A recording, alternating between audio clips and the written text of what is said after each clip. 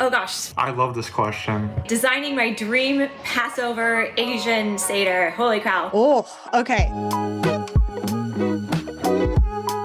Thank goodness we can eat rice. We're gonna be doing a dream Asian Passover Seder. Then I'm gonna be bringing a lot of food that I know from my dad's side of the family. So I would probably be bringing bash, which is like a Baharian dish. It's rice and chicken and a ton of herbs, but like every family makes it a little different. I mean, everyone does their own Seder plate however they want to do it. That table for potluck, okay, obviously you gotta have like an array of fried rice. Kimchi fried rice, because I love kimchi fried rice, even though I probably wouldn't be able to eat that on Passover. I'm also thinking very rice-centric, like a lot of rice. White rice, fried rice. Definitely gefilte fish, because that's my favorite food, even though it's kind of gross. Gefilte fish could definitely be improved upon using a lot of Asian-centric fish sauces. There's some great Thai fish cakes, and I think those could perhaps help rehabilitate the reputation of gefilte fish. Even though I think normal gefilte fish is fine. It's good. I would choose one from each part of my family. For my Indonesian, I would go with the quintessential nasi goreng. It's just an Indonesian style fried rice. Very delicious, very easy to make. Growing up, even though my dad's side of the family is Ashkenazi Jewish, for my mom, our way of getting through Passover was just eating rice the same way we would always eat rice. Maybe we skipped Chassia that week. I'm a terrible cook, but with some time and practice, I would bring from my dad's side, so Jewish side, my Nana's noodle kugel that she made without cinnamon. So it was like a savory noodle kugel, which everyone always thought was like very strange, but actually I found it delicious. I'm not really a sweets person. The symbolism of the original Seder plate still holds a lot of significance to me in my life, and I value them as yearly important reminders of Passover. But if I could bring in my own Asian Passover twist, I would change the hard-boiled eggs to chayetan, which is like a Chinese tea egg, because I just think they're way more delicious. You have to crack the shells before you boil them so that the tea can actually seep into the egg, and it kind of looks like a mosaic egg that feels representative of little fragments of culture that I've been able to absorb throughout my life and that have left a lasting print on me. That was beautiful and awesome. I always thought that the perfect crossover Jewish Asian food that I would bring for Seder would be good, but it's just perfect for Yom Tov or Shabbat would be kalbichim, which is a Korean slow braised beef stew, which to me is basically Asian cholent and just kind of matches perfectly. Beef with potatoes, carrots, onions, and it has kind of a sweet soy sort of flavor. There's the national dish of Malaysia, which is nasi lemak, which is usually a beef rendang. So if I was thinking of beef brisket, it's almost the same cut of meat, but it's in this sauce that's coconut milk and spices, lemongrass. It's really deeply savory and delicious. My personal highlight about this potential potluck style Passover Seder would just be the cooking. Working in the kitchen with either side of our family and just making something together that we could all enjoy. I grew up with my Jewish grandmother kicking everyone out of the kitchen right before Passover and not allowing us to see what she was doing. It's only until recent years when she started to slow down that she's let other people into the kitchen. One of the foods that I ended up growing up with was banana turon, which are Filipino banana lumpia. One of my earliest memories is sitting at the table rolling them with my mom and sneaking bites of banana in between. If I was going to a Seder, I would bring those. And then I would also probably bring Tupperware containers to take food home because I've been trained very well by my parents. I also would love to do traditional recipes like my grandmother's roast chicken and this one recipe that's been in my family for hundreds of years, which is cabbage in a sweet and sour tomato sauce with braised short ribs served over rice with marrow bones, and it cooks all together in a one pot, and it's just one of my most favorite things to make. Earlier I was telling my mom that we were going to do this call. I always make this soup, and she's made it before, but I add matzo balls to mine to fuse Jewish and Filipino food together, but I can't say the name of it. And she was laughing so hard about how I was saying it. I might be saying it wrong. Sotangon is with vermicelli, and it's so good, and I just add matzo balls. I always associate matzo balls with being with my Jewish family. We'd always eat whenever we were together. When I think of a table and everyone gathering, I think of big pots of soup. My mom makes really good matzo ball soup, and I feel like that was like the biggest memory I have of like growing up. From family side, I think it would be dal, which is lentils, and can come in so many different variations. Each family has their own recipe and they all taste so different. Kind of symbolizes different people and guests that you might have at your table. Passover seders and other like, you know, just community events where everyone's gathering and sharing food. I think it's one of the most beautiful things. So I didn't grow up with a huge understanding of what made up the components of a Passover meal. And now that I host my own Passover seders, I generally have just been cooking more traditional Ashkenazi Jewish stuff, although I've been in recent years incorporating some Sephardic traditions as well. Both sides of my family are very disconnected from the land, and my Chinese grandmother used to like grow her own vegetables, super knowledgeable about Chinese herbs and plants and medicines, and she passed away recently, and I'm just trying to learn all these like ancient medicine from my aunt, who's the only one who still has this knowledge.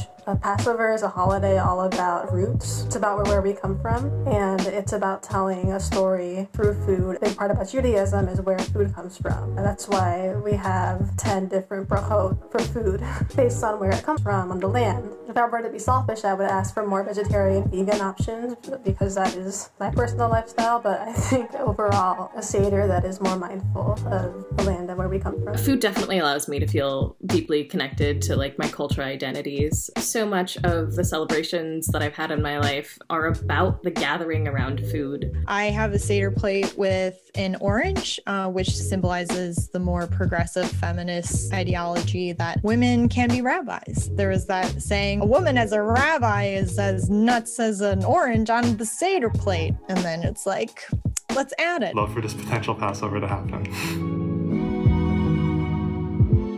Hi everyone. Hey y'all. How you doing? Jinx. I very much think I need to replan my Seder plate next year just after hearing all the tasty suggestions. Our cast's creativity is endless, y'all. I know. So, you've reached the end of LUNAR, the series, season 1. We're here today as a team to just kind of chill and talk a little bit about the impact that this has had on us. As some of you might know, we filmed LUNAR, the entire footage, back in October 2020. So since then, a lot of stuff has happened in both the Asian American, Asian, and Jewish communities. Our communities have suffered a lot of pain and anger over the hatred that has come out of this country that has been deeply ingrained in society for decades and centuries, and we've come out more resilient and stronger, but we're working through it. And so in the spirit of Passover, which we're coming up to an end of, we wanted to share how us working on LUNAR made each of us feel more liberated and be more liberated.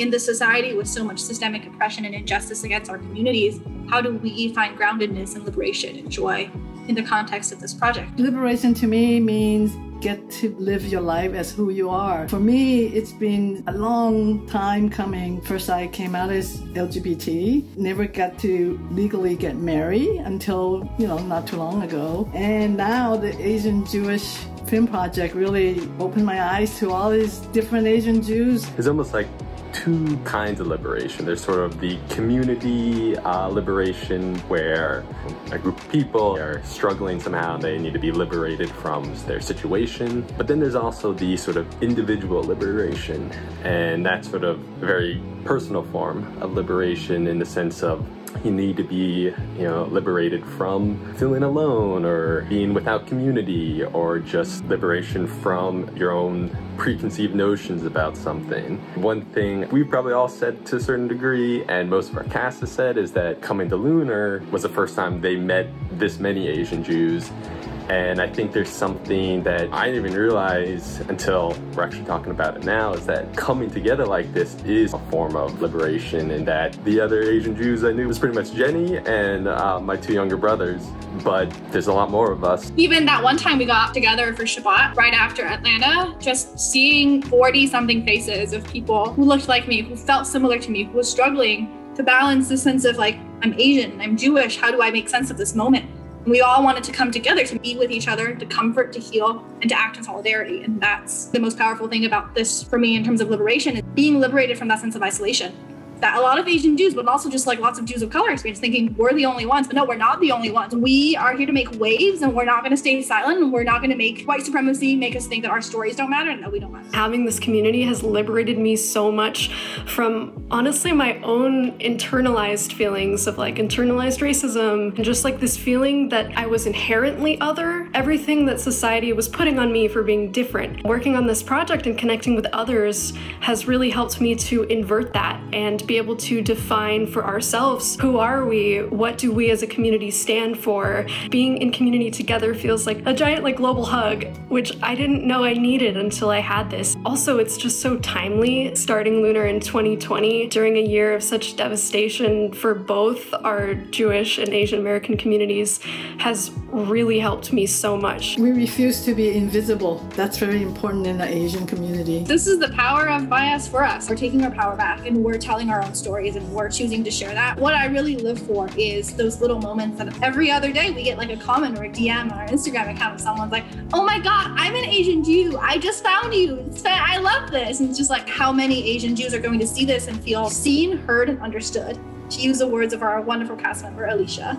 Yeah, there's a lot of trust that the cast has put into us, their boldness or even just urgency to share their own thoughts and stories and experiences. It expands past them to us. Every time we were in a Kabbalah Shabbat or in the Shabbat or Passover together, I always say, oh, I've never seen so many Asian Jews together in one room. For me, it has been such a long journey. For 20-some years, I feel like I was the only one. And now there's a whole room full of them. It's just amazing. So that's a wrap on LUNAR Season 1. I'm so proud of everything we've done, and this is definitely not the end of our content and things we're working on. So follow us on social media and sign up for our email list if you'd like to be updated with what we're working on. If you like what you see and you benefited from learning from the wisdom of our cast members in our many videos, we encourage you to make a donation to us to support the valuable work of our Asian American Jewish creatives. The donation link is globaljews.org/lunar. And when you donate, please make sure to indicate LUNAR in the In Honor of field. Thank you all, and we'll see you soon.